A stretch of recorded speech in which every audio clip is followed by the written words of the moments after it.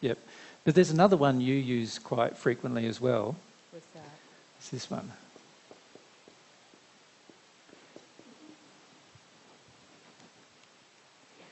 Anger, particularly towards women. And I want to point out about anger because many of you have this, where you have this addiction to anger. What does anger do for you, if you think about it? What do you feel when you're angry that you wouldn't feel if you stopped the addiction towards anger? So Jennifer, if we have the mic over there. Some kind of control and power. Power, control, yes. So anger is a way of avoiding powerlessness, isn't it? Yes, Obviously. it is. So you can see why it becomes an addiction. You know, it's something we get to avoid a different kind of emotion. Yeah, it's also like avoiding being a victim. Like, I hate feeling something's done to me. Like, I have no choice. Yep, so you want to show that, you know, get angry with the person that makes you feel that way, yes. Yeah. Oftentimes we aim anger towards one or the other of our genders. You know, in other words, we aim anger towards men but not towards women, or we aim anger towards women and not towards men. Why would we do that? What does the anger do in those situations? So some of us have a generalised anger. In other words, whenever somebody says no to us, we just get angry. Or whenever somebody doesn't give us what we want, we get angry. Right? So it's pretty obvious there. If somebody gets angry when they don't get what they want, then we're just using anger as an addiction. So we're using anger to get what we want. We have learned that, and in fact, you look in society, it's a very common viewpoint, that the way to get what you want is just get angry a bit. And if you just get angry enough, the average person will do what you want. Right? So we use anger to control the average person. But what I'm asking is, if we get angry mostly with men, what's that about? Or if we get angry mostly with women, what's that about? Why is there sometimes this thing where we're pretty good with women but we're angry with men, or we're pretty good with men and we're angry with women? Doesn't matter what our gender is. So I had looking back through my childhood the other day, I realized that I couldn't control men. Right. In a physical sense. In terms of power. That's right. Yeah. So you could get angry at them and get them to do what you wanted, and that was different than having to physically overcome them and make them do what you wanted. Right. The emotional impact was actually stronger than a physical impact. Right. But it also caused me to want to control women. Right? Because I couldn't control the men, so then I could control the women. Yeah. So then that was another outlet of the same experience, actually. Sure. The same Yep. feeling unable and not being able to control. Can I just raise the issue of sex here, though, for us? The gender that we feel we can have sex with is an interesting consideration in our anger. So, for example, if we're a male and we're heterosexual, then it's the woman that we generally want to please. We know that if we get angry with them, they're highly unlikely to give us sex. Does that make sense? So the way to get sex from the woman is to please them instead, right? And so it's highly unlikely we will get overtly angry with the woman. We might be passive-aggressive with them, but we won't be overtly angry with them generally under those circumstances. Now, if we're a woman, a lot of the times we think the man's too demanding with sex. So what's the way to control a person who's too demanding? You want to repel them. You want to get rid of them for a bit. How do you get rid of a person easily? Just get angry with them. Yeah, they go away and you get them out of your life for a period of time, which is what you want if you feel like you're being imposed upon sexually, right? So you learn to use anger as a tool towards one gender and not the other.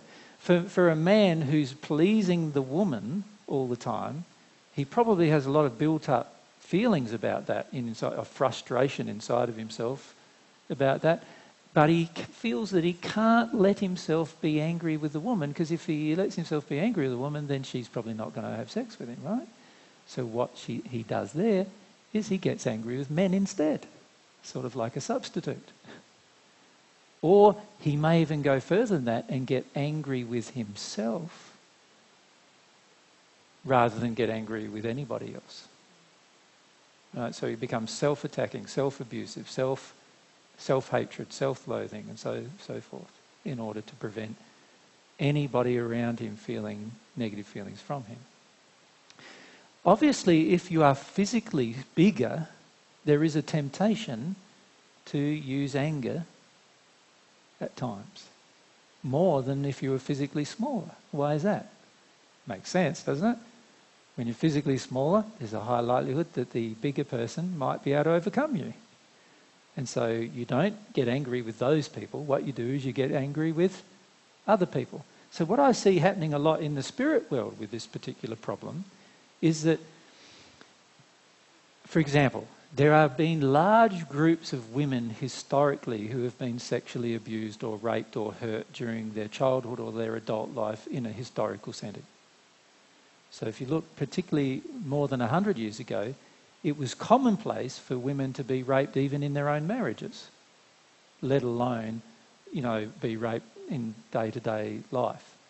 Whether they were married or single, it was common for 20 to 30% of most women at that point in time to be either abused as children or raped as an adult woman in their life.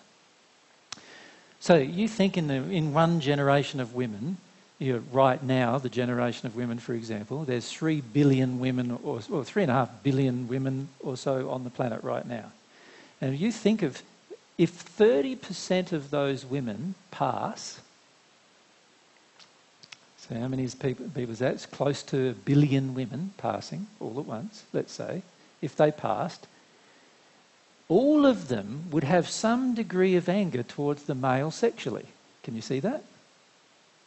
So what they choose to do after they've passed is they choose to dump that rage that they feel towards the male sexually on any male who does not challenge them abusively. In other words, they dump it on men who did not cause the rape and the abuse, but rather on men who support their position. Do you understand what I'm saying? They don't get angry with the abusers. They get angry with the men who never abused. Because if you get angry with the abuser, you might get more abuse. Do you see? If you get angry with a person who's already angry with you, there's a high likelihood they'll get angrier with you. If you get angry with a person who harms you, there's a high likelihood they'll harm you more. All right? So what they do when they pass in the spirit world is they don't harm the men that harm them. They go and find men who have never harmed a woman and they harm those men. And I see many people acting out this way on earth with regard to who they choose to harm. They often choose to harm the person who's the safest to harm for them from their own perspective. Does everyone get that? So, for example, if there's a man who's a lovely man and he's quite considerate of women, he's safer to harm and yell at than a man who's abusive towards women on earth. Because if a woman yells at the man who's abusive, what will he do? He will probably abuse her more. So she doesn't yell at him. Do you see what I'm saying? She goes and finds a man that she can yell at who will accept her yelling at him. Now, if that's not her male child, which it often can be, it will be a male who she sees as weak. Someone who's not going to abuse her. Does that make sense? So how I see people expressing their anger is often in this very gutless way. Right? They choose people they can victimise and get away with it. It's very rare for an angry person to choose another angry person to be angry with. And the reason why is that other person will get just as nasty with them as they have gotten with the other person, right? So they very rarely choose that. What they choose to do is get angry with a person who will accept the abuse. Right? And who will actually want to do what the abuser says. That's what they do. And this is how many of you actually use your anger. You don't even use it ethically. If you're ethical, you'd only get angry with the people who got angry with you. That's more ethical. It's not complete ethics, because complete ethics would be, I would feel like I don't want to get angry with anyone because I don't want anyone to be angry with me. That would be complete ethics. But the majority of us, we don't have that kind of ethics. We have the kind of ethics as what they do to me, I'll do to them.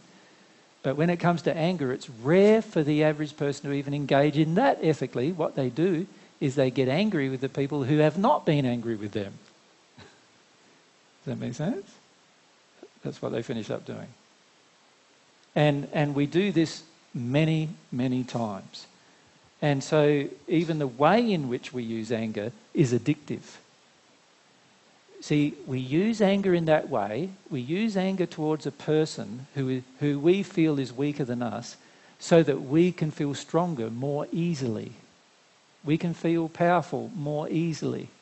If there was two people who were equal and they were equal in the way in which they were using anger, this person would feel angry with that person, but that person would get just as angry and there would be no power benefit. Does that make sense? But when there's one person who will accept the anger and the other person will dish it out, now there's a power benefit to the person who dishes out the anger, which is what they're aiming for. They want power and control over the other person. That's why we use anger. So many times we use anger towards a person who is actually weaker than ourselves, or who we view as weaker than ourselves. Right? And that's what I see many of you doing with your anger. You're using your anger towards people who you believe you can get away with it with. Right? Lawrence? Would this relate to a multi-generational situation, such as a woman who has a very powerful father, she might be angry at, and then marries a man who's a lot... She will marry usually the opposite man, who is submissive, so that she can have all this rage projected at him and he will still do what she wants. Right. Yep. And then what will happen to the children?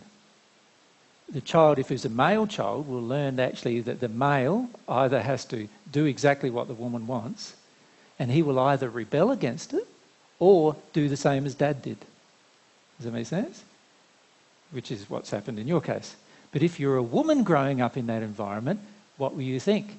You'll either rebel against it, and you'll think dad was weak and you'll rebel against wanting a weak man like that, or you'll go along with it thinking it's great for me to have a man that I can yell at.